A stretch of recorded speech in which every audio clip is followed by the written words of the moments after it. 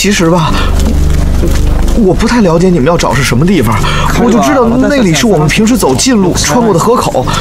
でも彼はそこが河口を通過する近道だということを知っており。那个，我那些羊要能还给我，那就更好了。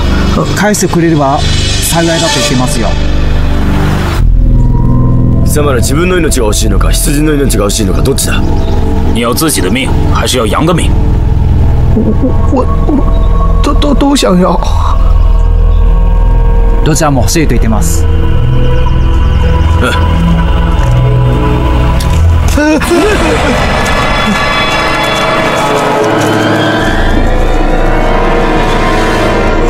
团长，团长，你们那边的几门炮现在安置的怎么样了？我们都已经布置好了。那就好。那麻烦你跟弟兄们说一声，让大家都隐蔽好，以防日军的侦察兵随时回来。好的。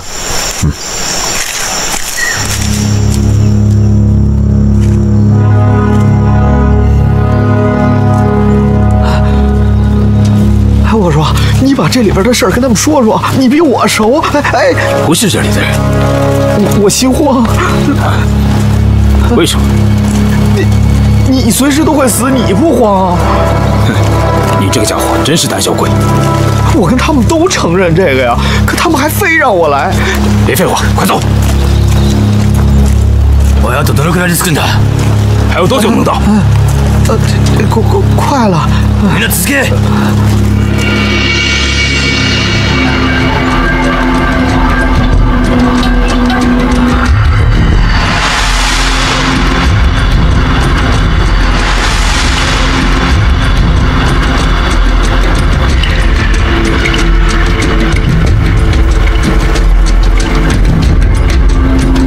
所有人都给我听好了，不准乱放枪，隐蔽好自己，不准乱帮忙，明白吗？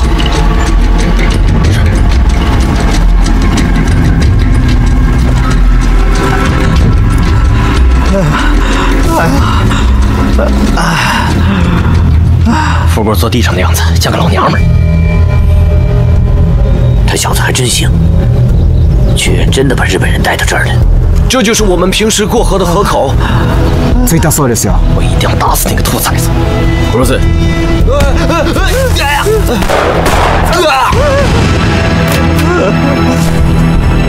我去帮帮他。娃子，给我冷静！こっちもやりますか？いい。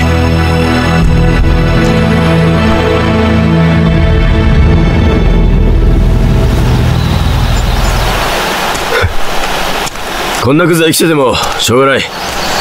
行くぞ。行け。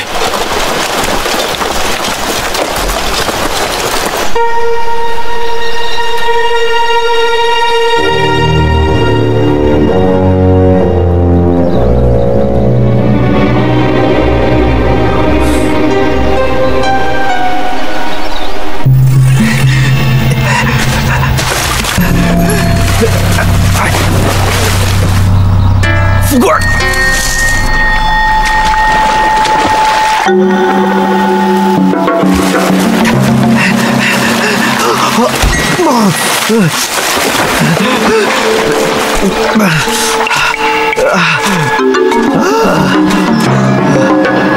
挺能装啊你啊！谁装了？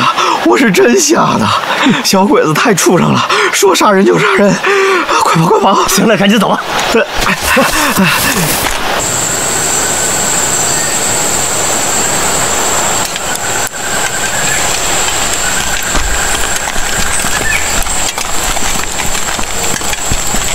貴様ら、食い終わったか？何も断絶してんだ。早くしろ。食い終われ早く。いつまで食ってんだ。早く綿を詰めて標識にするんだ。行くぞ。早くしろ、行くぞ。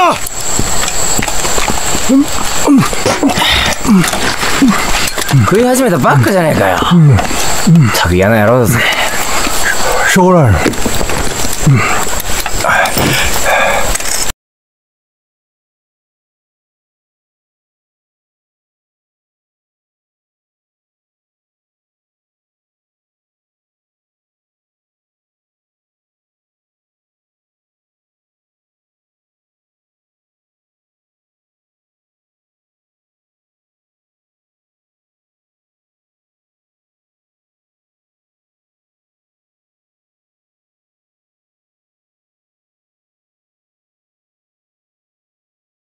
日本人不到河中间的时候，不准开枪，明白吗？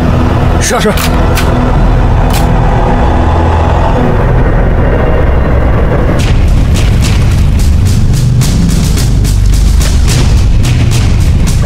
天皇陛下，お守りください。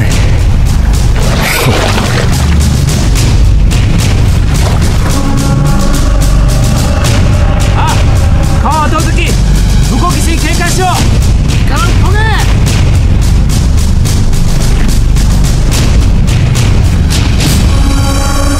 打！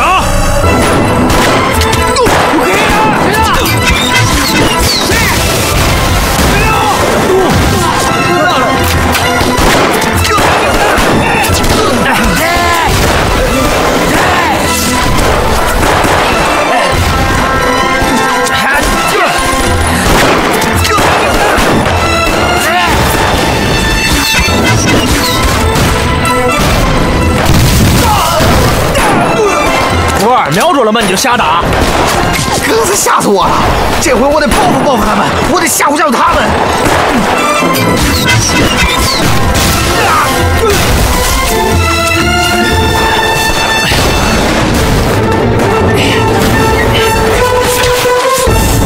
神でも祈って、人を殺しすぎてお怒りになってるんだよ。支援しない入ったら白紙出せ。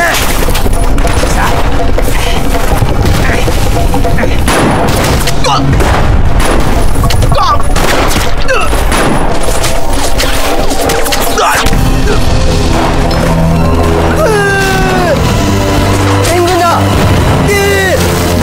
かかれ。援軍が来たぞ。おい、今だ攻撃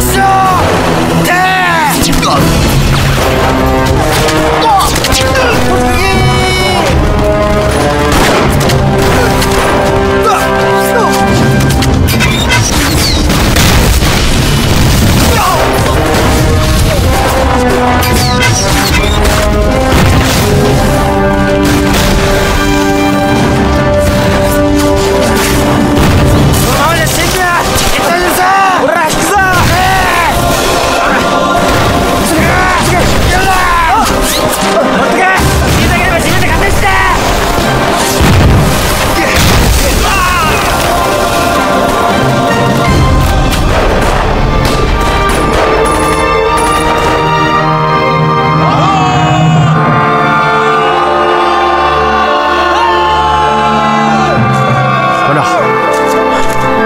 赶紧让弟兄们撤退吧！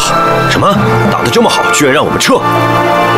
这河对岸的日本人一会儿缓过神来，这里肯定会被他们的炮火覆盖，到时候伤亡会更大。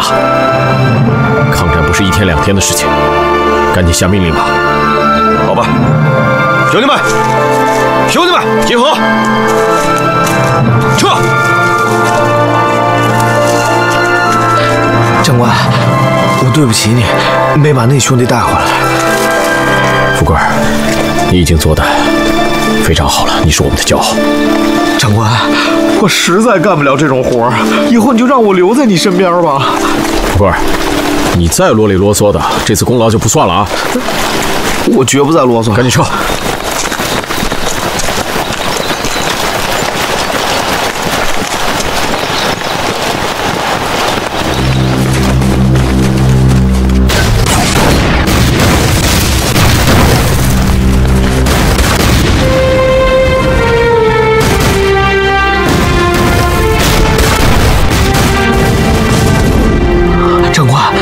要不是你，我们就死在里头了。咱们什么时候有这么多大炮，炸死那帮小鬼子？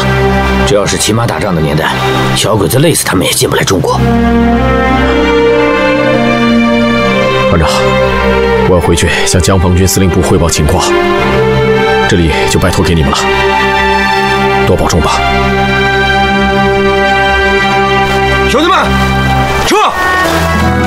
正面我们根本攻不过去，日军很仔细地布置了封锁线，只要他们有足够的弹药，任何人都不可能穿越这个死亡地带。长官，我看我们只能从这边绕过去，从后面偷袭小鬼子。这个方法行。这样，你们几个跟我一块儿去，让这里的其他兄弟们守在这儿继续佯攻，我们绕到后山去袭击小鬼子。走，出发。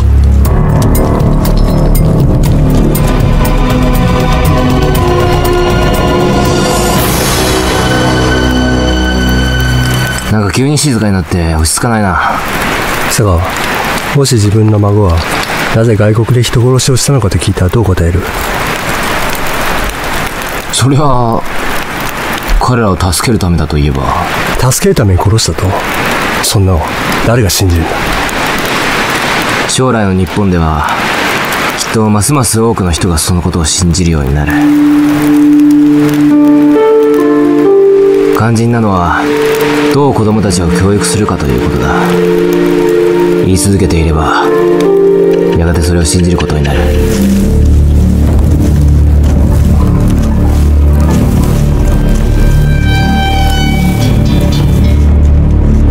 富贵儿啊，上啊！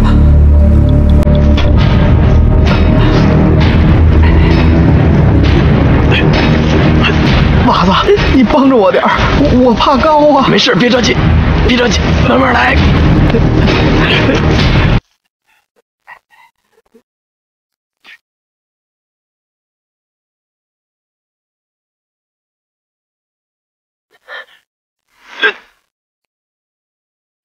哎，娃子，拉我一把，我还得拉你。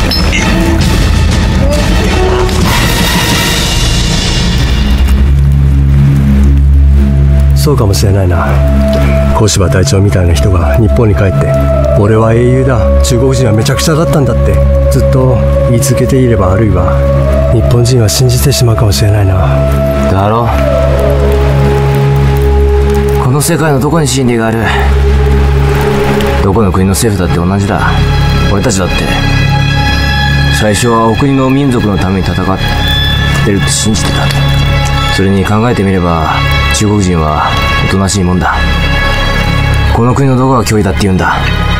俺たちは鼻から政治家の言うことなんて聞いちゃいけなかったんだ。嘘つきばかりだ。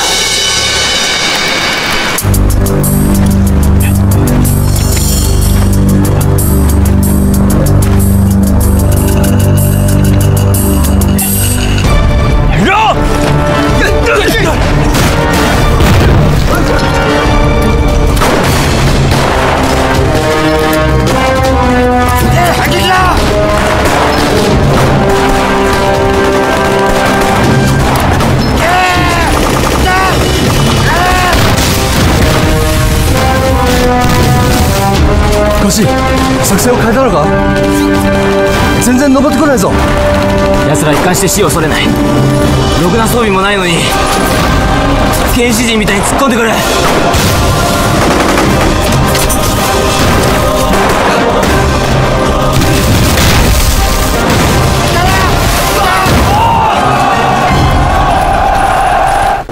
国军虽然取得了一定的胜利，但是前线伤亡过大，损失过重啊！我刚刚做了统计，我们在攻占日军阵地中，伤亡人数明显偏高了。我军的炮火虽然可以打到敌军的阵地，可是那里山势险峻，命中率并不高，而且美国人答应给我们的军援还没有到来。我们只是苏联一战时期的那几门炮，根本就不行啊！总司令，我觉得这次我们的攻击作战过于仓促，而且没有既定的战略目标。我们是否可以当作未来的反击战来个演习？你说的很有道理。本来啊，这就是上面心血来潮，非要展示我们的军事存在。可是，这种没有目的、盲目的进攻，只能加大我们士兵的伤亡，得不偿失啊！我决定，无论重庆方面会给我什么样的处罚，我都要停止这种无谓的面子战争。我要把这些老兵都保存下来，等到真正需要的时候，再把他们派上战场。你说呢？是。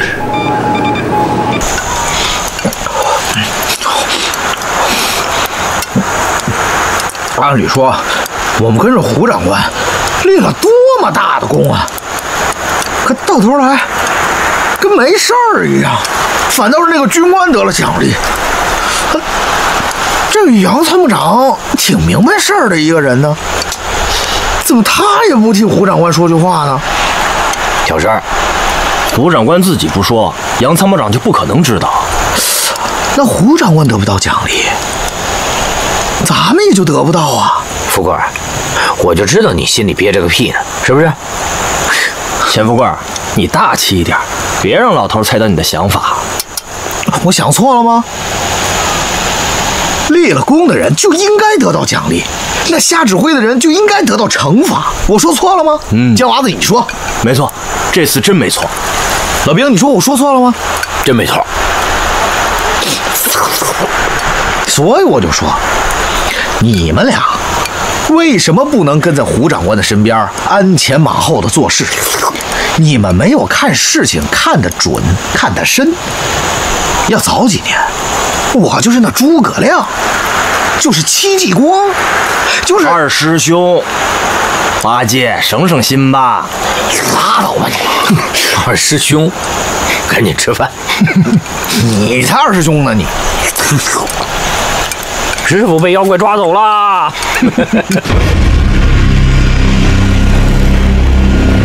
日记，有日记，对空射击。1942年12月18日，日军第11军第4任司令官种田宫中将从南京飞往汉口，准备接替阿南为己。其乘坐的飞机在安徽大别山地区上空被击落，种田宫毙命。諸君、まずは玉砕した塚田治将軍に対し、尊敬と哀悼の意を表したい。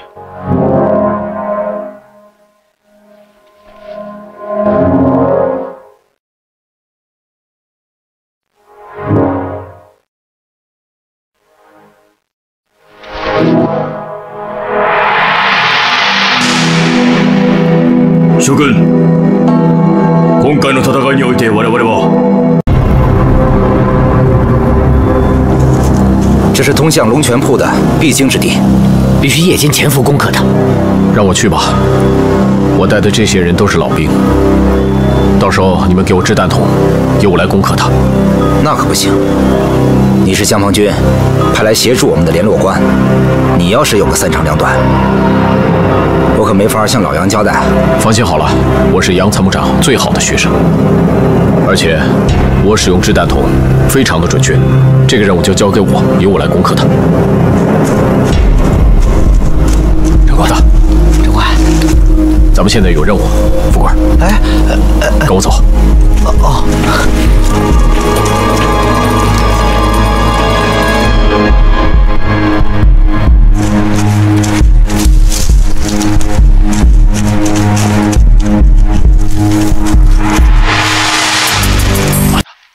剪开，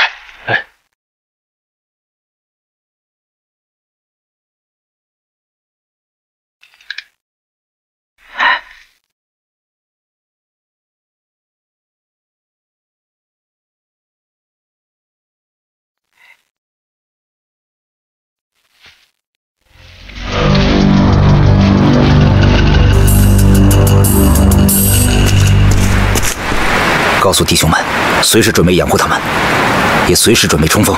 是。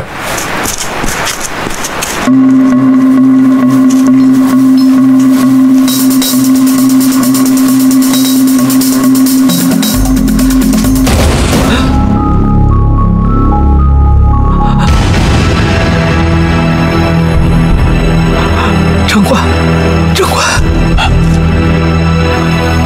我踩着地雷了。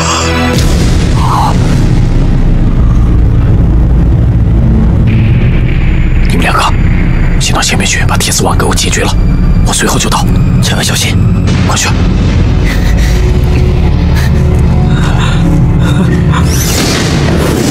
把刺刀给我。啊！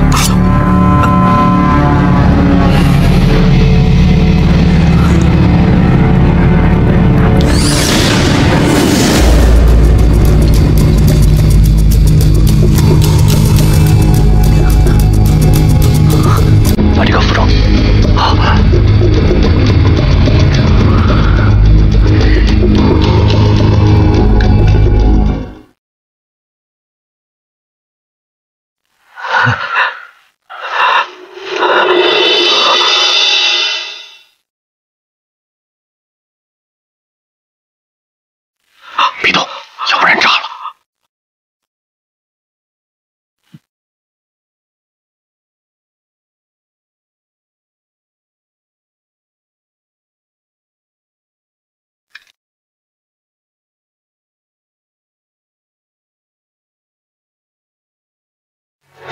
怎么回事？怎么半天都没动静？是啊，他们不会出什么事吧？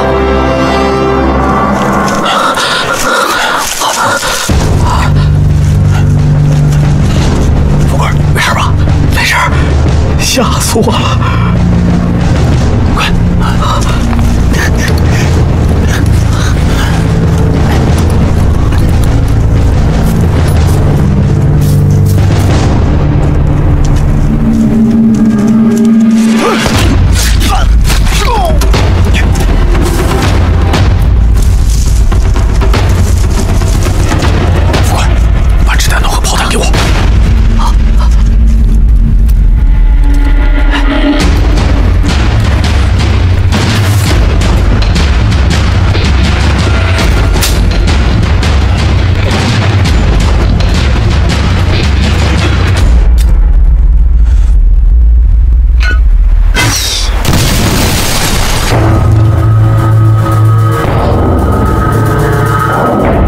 准备战斗！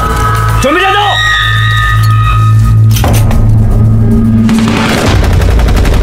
快，再给我一个！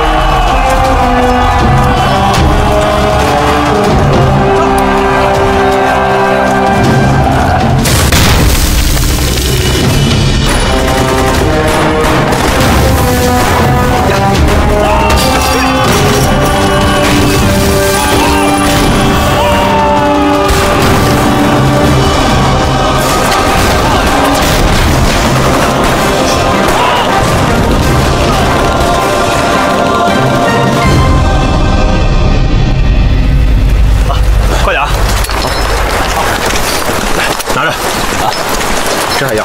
这还有能用的。胡少校，好，这次战斗我规定好了，非常感谢你的帮助，你果然神勇善战。既然任务已经完成了，那我就告辞了。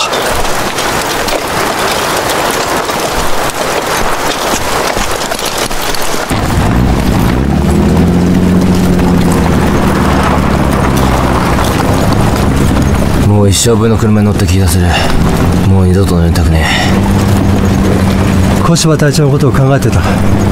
今頃どうしてんのかな。あの石頭はとっくに玉砕してるよ。小柴隊長みたいな人は本当に哀れだ。俺たちだって十分あれだろうが。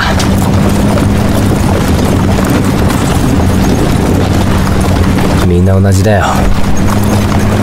そうだ、自分の運命を左右できない人たちは皆哀れだ。将軍たちにとって僕たちは統計の数字に過ぎない。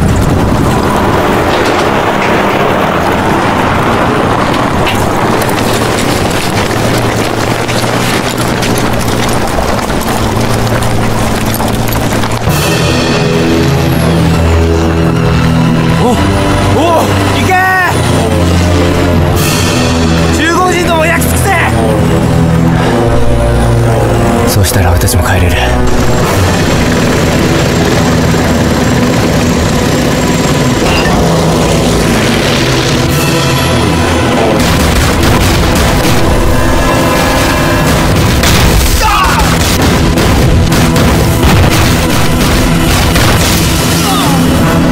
鄂西会战中，中国军队第141师共有2000余名战士为国捐躯。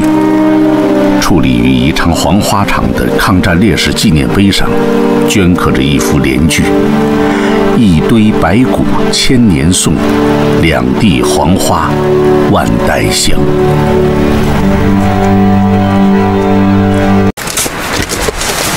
いいか、既存の警備要項の通りに第一線の工事を構築し、敵を50メートル外に仕留めるんだ。いいか。敵が近づいたらこちらから先制攻撃をし、できる限り機動的に敵を撃退する。塹壕の下もきちんと構築して敵の攻撃から身を守るんだ。いいか。叫ぶだけで自分では何もしやしねおい貴様ら、中国兵がなぜ自分たちの陣地を守れないか分かるか。装備が悪いわけじゃない、不真面目だからだ。それからもう一つ塹壕の作り方だ。工事が雑で自分で自分たちの人数を落としてる。貴様らもこのままだと同じ結果になるぞ。いいか。はい。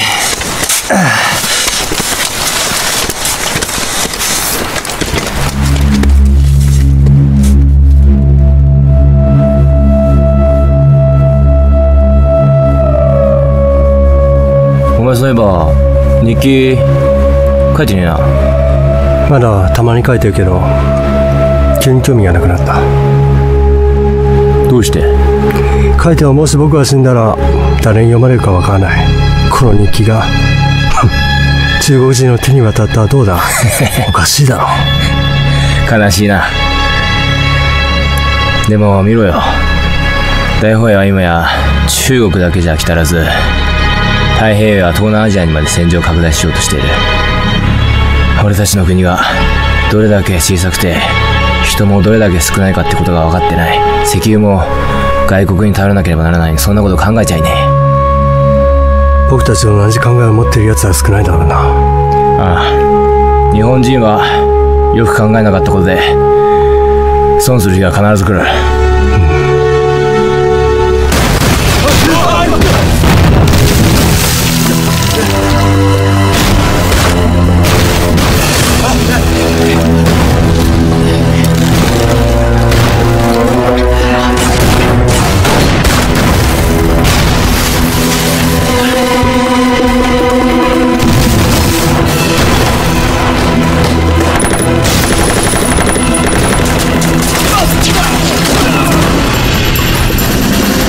跟士兵说，不要怕死，要勇敢地冲锋消灭敌人，打出我们军队的威风，早日向重庆报喜。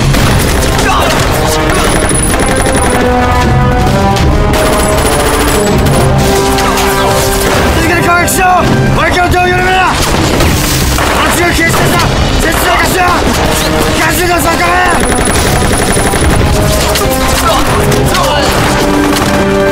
鬼でも取り付いてんのか。死ぬのが怖くないのかよ。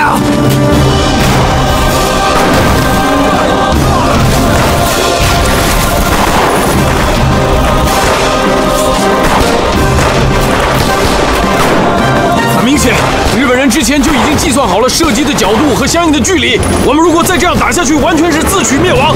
告诉弟兄们，停止射击，原地待命。是，停止射击，停止射击，原地待命。快撤回来！停止射击，原地待命，撤！快撤！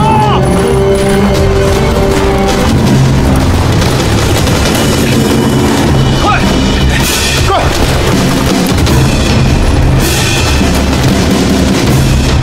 助けに来た中国兵を残らず突かせ！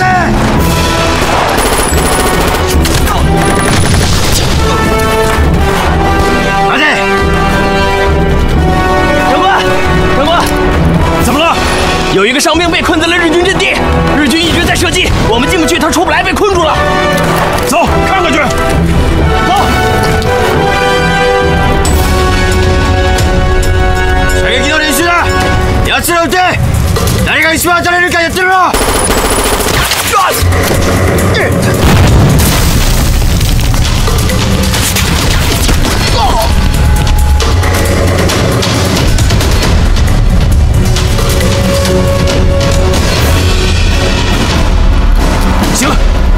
别过去了，来不及了。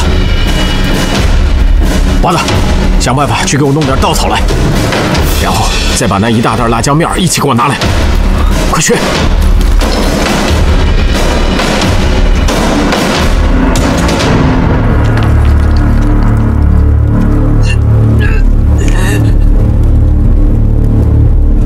看来今天的风向很有利于我们。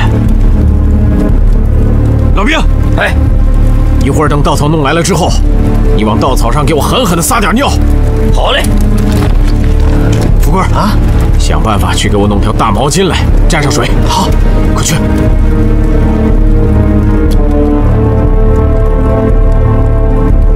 僕はこういうやり方は理解できない。なんで彼らにはわからないんだ。あの中国兵と僕たちは一緒なんだ。もし僕たちが中国兵に捕まったら同じ目に遭わされる。吐き気がする。そうだな。あの中国兵たちは負傷兵を助けると思うか。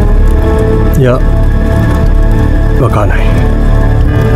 この中に入るのは危険すぎる。射撃の的だ。銃声がやんだ。諦めたみたいだな。兵士はみんなかわいそうだ。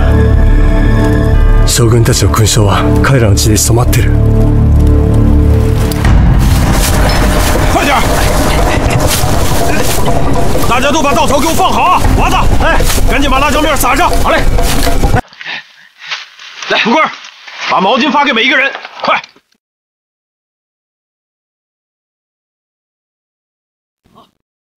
快点撒，快！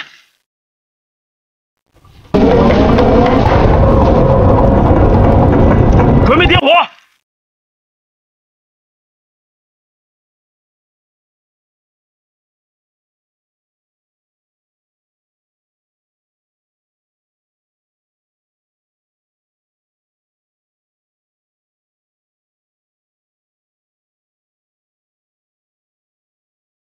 娃子，走。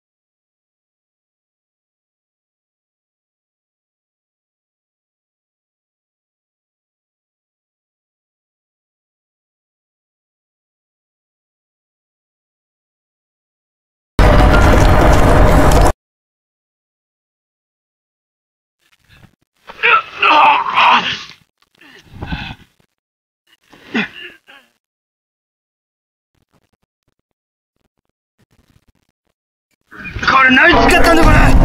あ、水持ってこい水。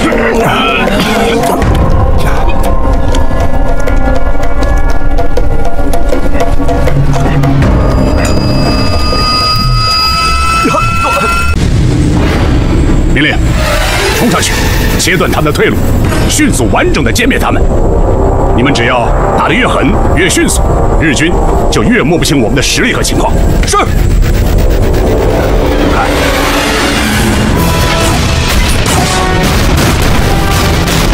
一场遭遇战。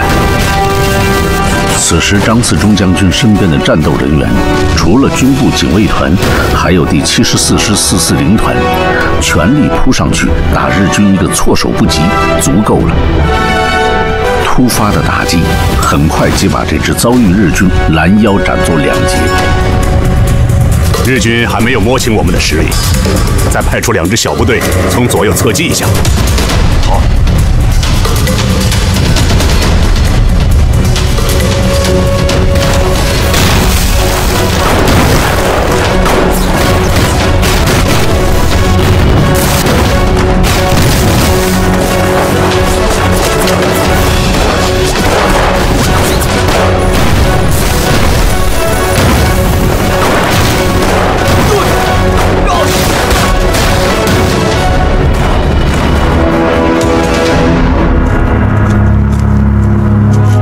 军已经西撤汉水，似乎是在等待援军。狭路相逢勇者胜。我们的官兵都是好样的。这样，迅速把伤员转移出去，我们的部队稍作休整，准备迎敌。是。战事无常，第33集团军与第5战区之间的往来电报被日军截获。日军同时还监测出了第33集团军军部驻扎位置，宜城东北方向约10公里处。随即，援护何一郎的奔袭支队以及空中支援机群先后出动了，目标宜城东北方向张自忠第33集团军指挥所。我部经过6、7次之血战，伤亡惨重，但是士气颇高。现在仍然在方家集一带与敌激战。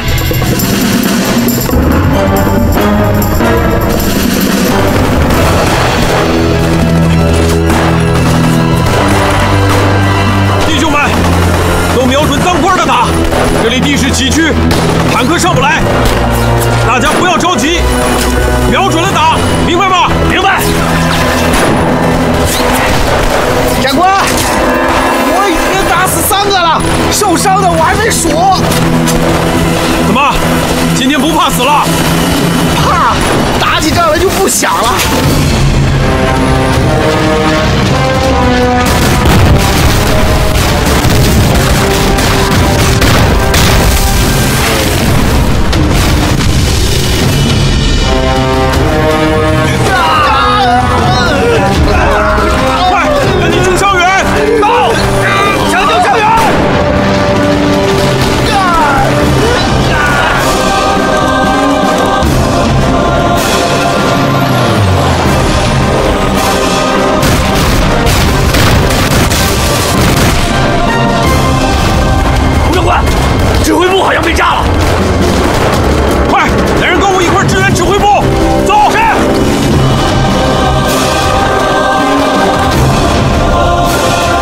5月14日，第33集团军军部指挥所遭遇日军空袭，电台被炸毁。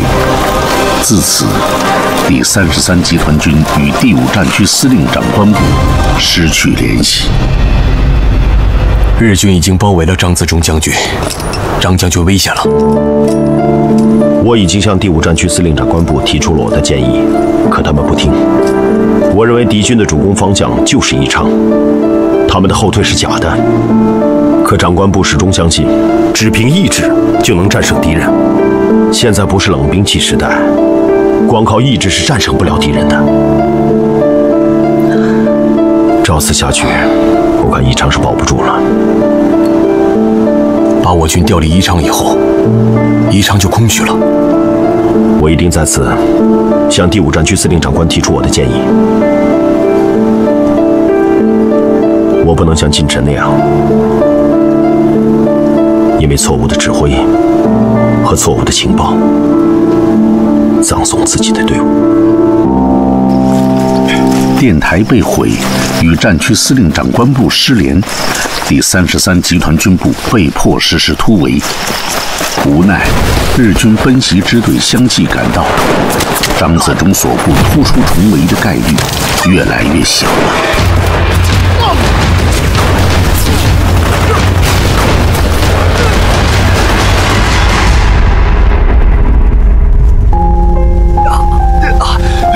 再赶紧杀步，杀步，快！来了，来，坚持住，坚持！住啊，帮忙点，让一让，放松，慢点，谢谢。来，小心，睡啊！哎呀，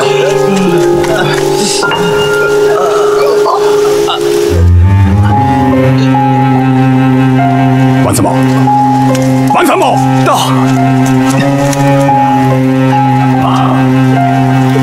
马上组织这些没有武装的人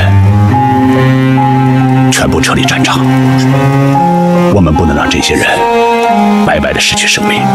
快去！是。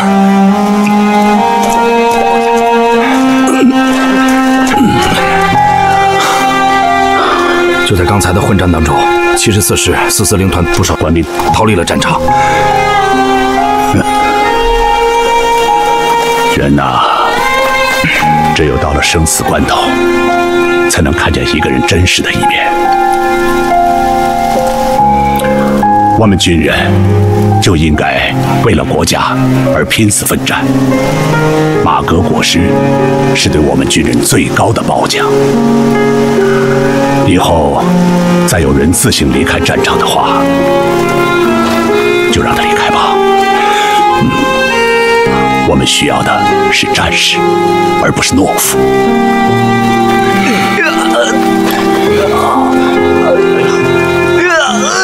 坚持点，坚持点。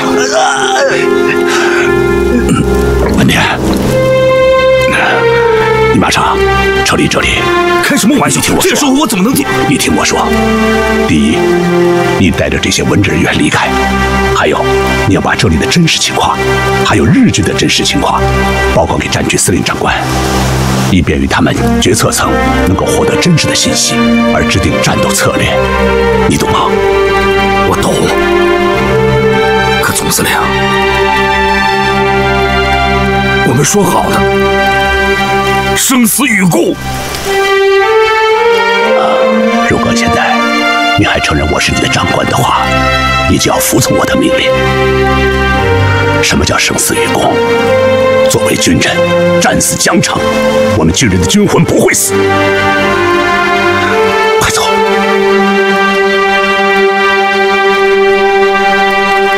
既然如此，总司令，我请求你带弟兄们先撤，我留在这里。弟兄们不能没有你，军队不能没有你，这个国家不能没有你。这个国家离开谁，都会照常屹立在那儿。但是我不能离开这儿。我要是离开这儿的话，我会自己羞愧而死。国家已经到了如此地步，我等只能为血而死，毫无办法。我更相信，只要我等有此决心，那么我们的国家，我们华夏5000年民族，绝不至于亡于区区3岛倭奴之手。为国家，为民族死之决心，海不浅，石不烂，我绝无半点改变。这么多年了，我就不明白，你为什么不向公众表白自己的心迹，却要选择自己一个人承受？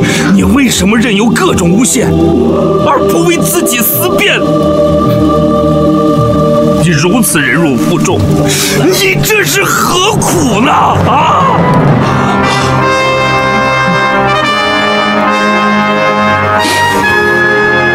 文天，你能理解我，我很欣慰，谢谢。不多说了，你赶紧带他们撤离。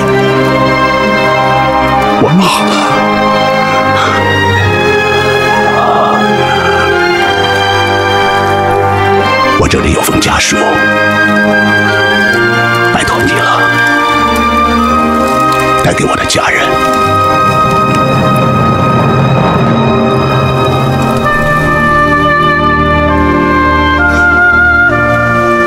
拜托了。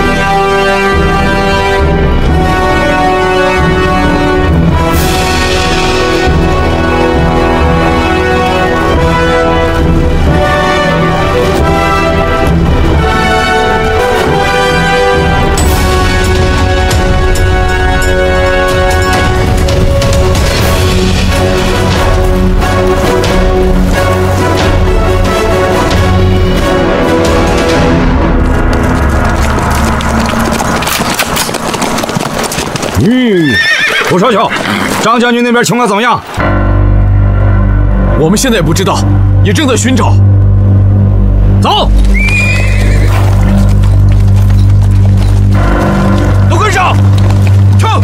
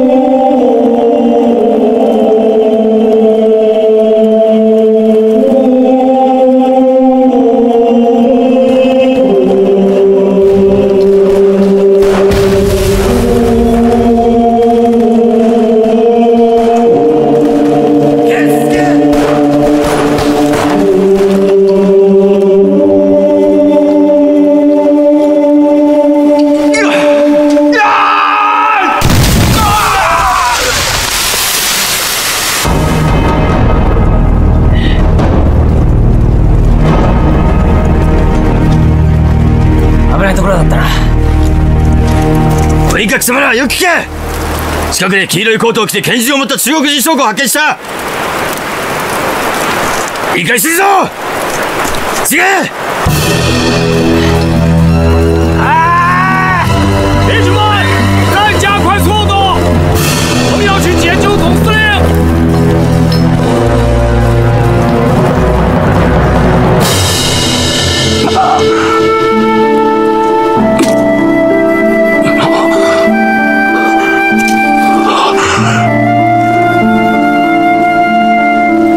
吾一日不死，必尽我一日杀敌之责。敌一日不去，吾必以忠贞至死而已。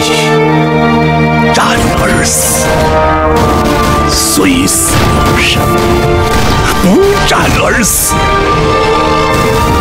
虽生亦死。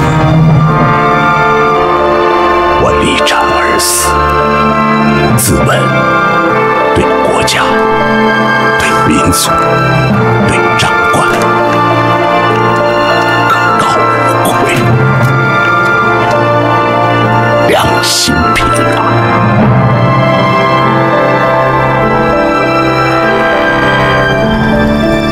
母さん、なぜかわからないが、あの時みんながあの中国人将校に敬意を抱いていた。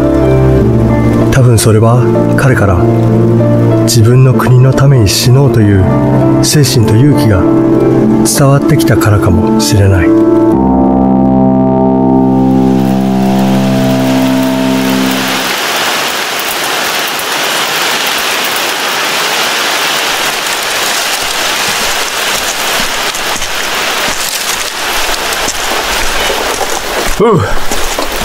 何見たんだ。よっしゃ、どうかしよう。この部屋なんか気味悪いな。たくさん人が死んでる。気味悪くないわけがないさ。中国軍はあんなに大きな将軍が死んだんだ。おそらく向こうは体制を立て直すのに時間が必要だろう。だったらちょうどいいじゃないか。俺たちもちょっと休める。今天我们得到消息，我们的老军长张自忠将军英勇牺牲了。日本侵略者又犯下了一次滔天罪行，但是英雄不死，我们的老军长在天上看着我们。今天我要带领一支200人的敢死队，要杀入日军阵营，抢回张自忠将军的遗体。你们要在这里等我们的消息。如果我也战死，那就是追随张将军去了。那么，请你们踩着我们的尸体，继续为国而战。张将军不死，我们的军魂不死，我们的国家永远不会亡。拜托了各位，请努力为国家而战，干！干！干！干！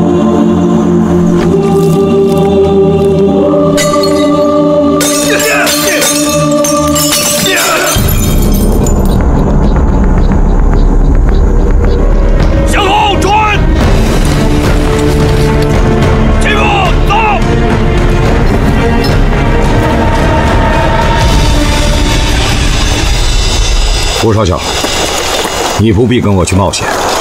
张将军让你突围出来，一定是爱惜你是个人才，不希望你盲目的冒险牺牲。黄师长，请您批准，带我一起去。第一，我对那儿的地形非常熟悉；第二，我想见张将军最后一面。在您心里他是个英雄，但是在我心里面，他是我的榜样。恳请您给我这个机会，我将为此而感到自豪。张将军这些年一直被国人误解，殊不知他出生入死，奋力杀敌，没有休息过一天。我知道，他其实早就做好了牺牲的准备。他的苦闷从来不会对任何人说。他是一个真正的男人，所以他知道自己为什么而生，为什么而死，因此他活得明白，死得壮烈。报告，前方发现日军哨卡。哨卡还有多远？5里地。我们怎么办？弟兄们，我们前面就是侵占我们国土、摧残我们的妻女、杀害我们亲人的日本侵略者。我们最可敬的长官，我们军人的骄傲，我们国家的保卫者张自忠将军的遗体就停放在那里。我们不能让他再为国家、再为我们牺牲后，没有人守候，孤零零的一个人躺在他的敌人日寇那里。士可杀，不可辱。我们要把他抢回来，让他的尊严得以保存。现在，我将带着你们去进行一次尊严之战。我将带着你们踏着日寇的尸体，去把我们最敬重的人护卫回来。你们有这个信心完成这个任务吗？有。好，出发，走。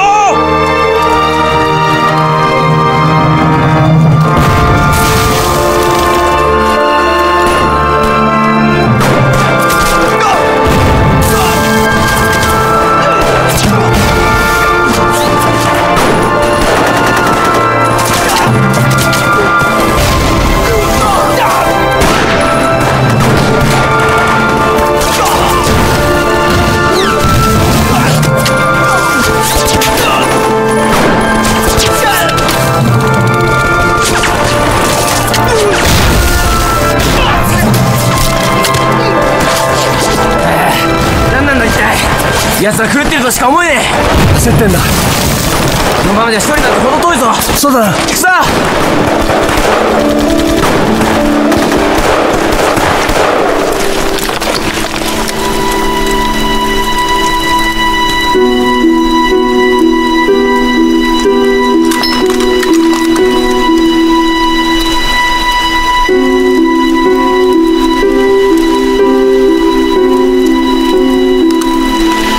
总司令，总司令！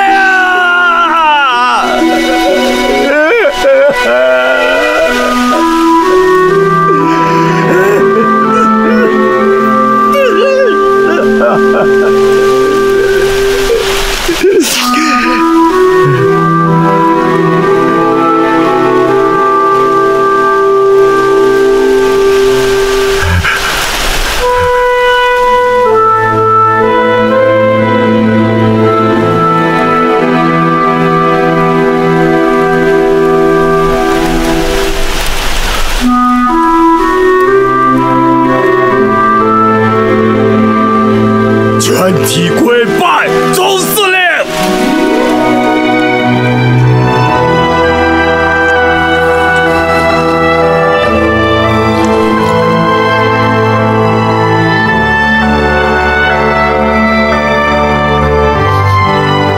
总司令，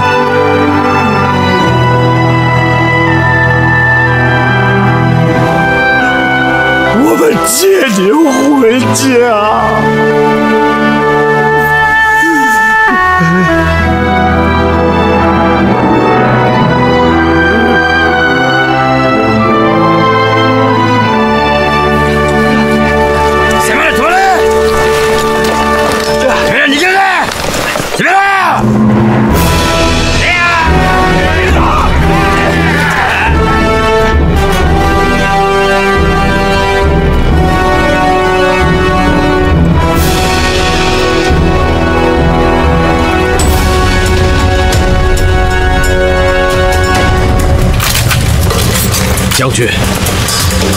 我们来接您回家。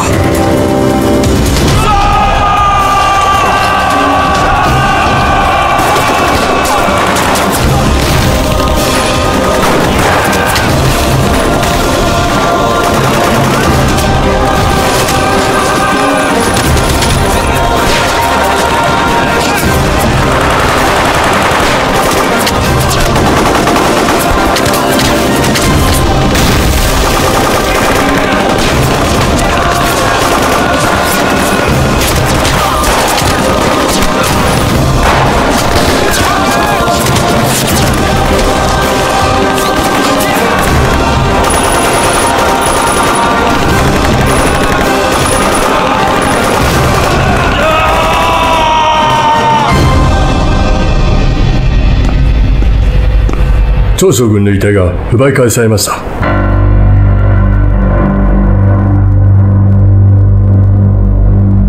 敬うべき敵将の亡骸だ。我が方も敬意をもってこれを処置すべきである。航空隊による攻撃を暫時停止せよ。はっ。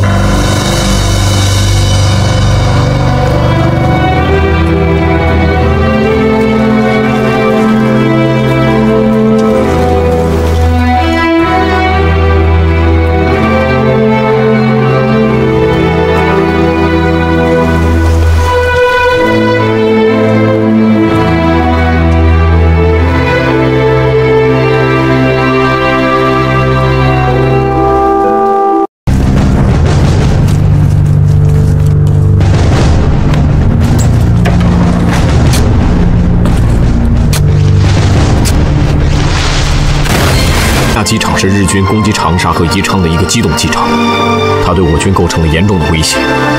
另外，作为军人，我也了解我们做军人的想法。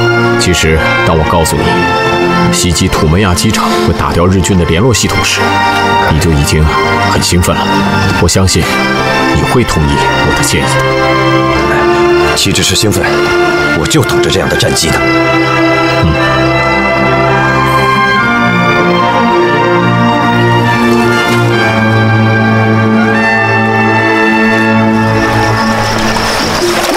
哎，对了，吴少，为什么日本人有飞机，我们就没有？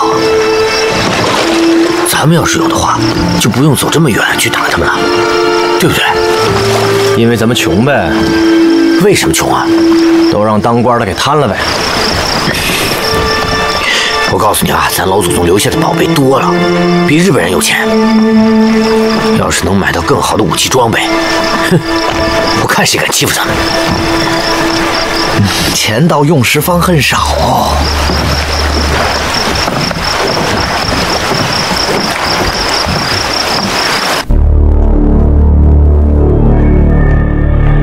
司令官閣下、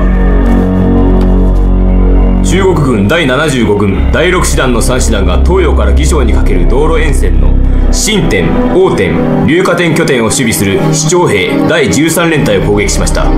中国軍第8軍第103師団は選挙を攻撃し、環義道路を遮断しました。おう、我が軍の連絡を切ったのか。敵ながらあっぱれだな。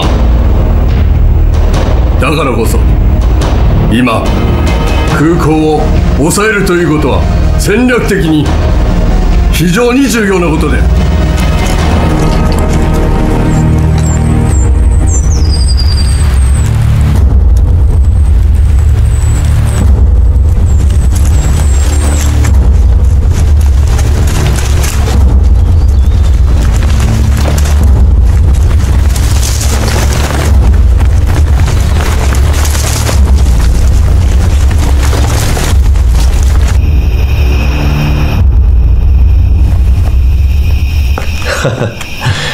来，哎呦，这真难得啊！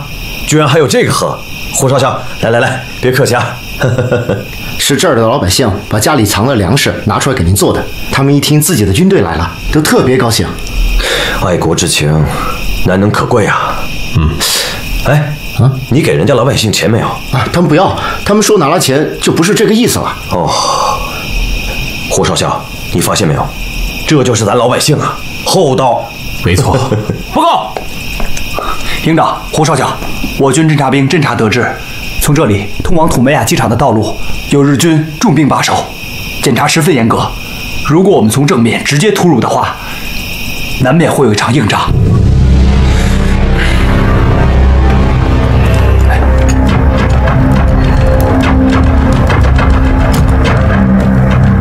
你看，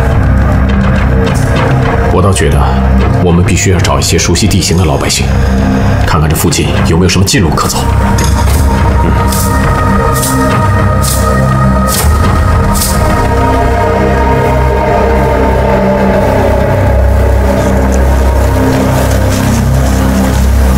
往那边走。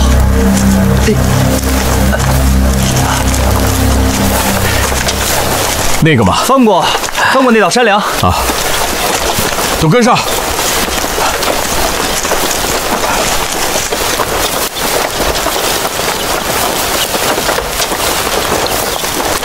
富贵儿，你信不信？我只要轻轻一碰，你就掉下去给阎王爷送小金猪了。啊，不是，你还惦记我小金猪呢？嗯。富贵儿，你身上绑那些个树叶子干什么呀？想求树妖保佑呗。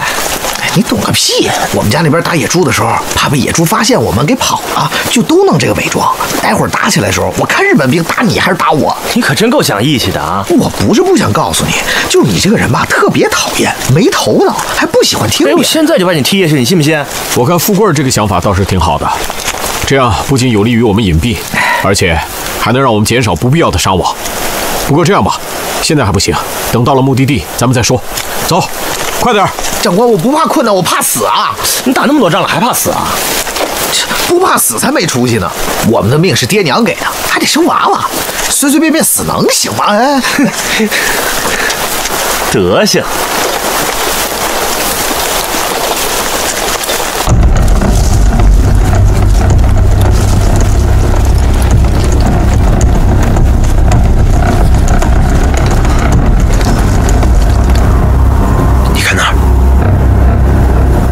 小鬼子那个重机枪攻势设计得非常好，是对我们最大的威胁。当后半夜敌人麻痹，我们就立刻发起攻击。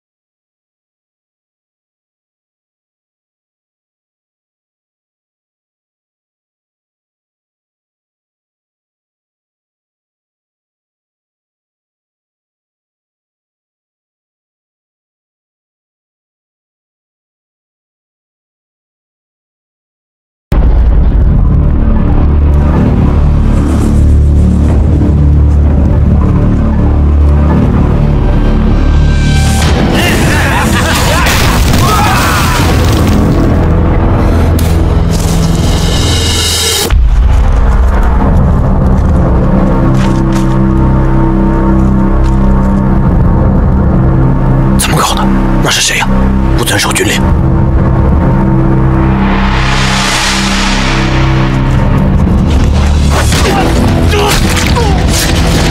队长，我们不能再拖了，小鬼子发现人没了会警惕的。好，准备攻击。